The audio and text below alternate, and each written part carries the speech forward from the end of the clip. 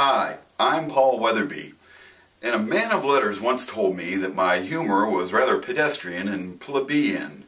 So right now I thought I'd do something a little bit more highbrow, a little bit more sophisticated and intellectual. René Descartes was on an airplane. If you'll excuse that anachronistic whimsy, René Descartes was on an airplane. And the stewardess came along and said, "René, would you like a soft drink?"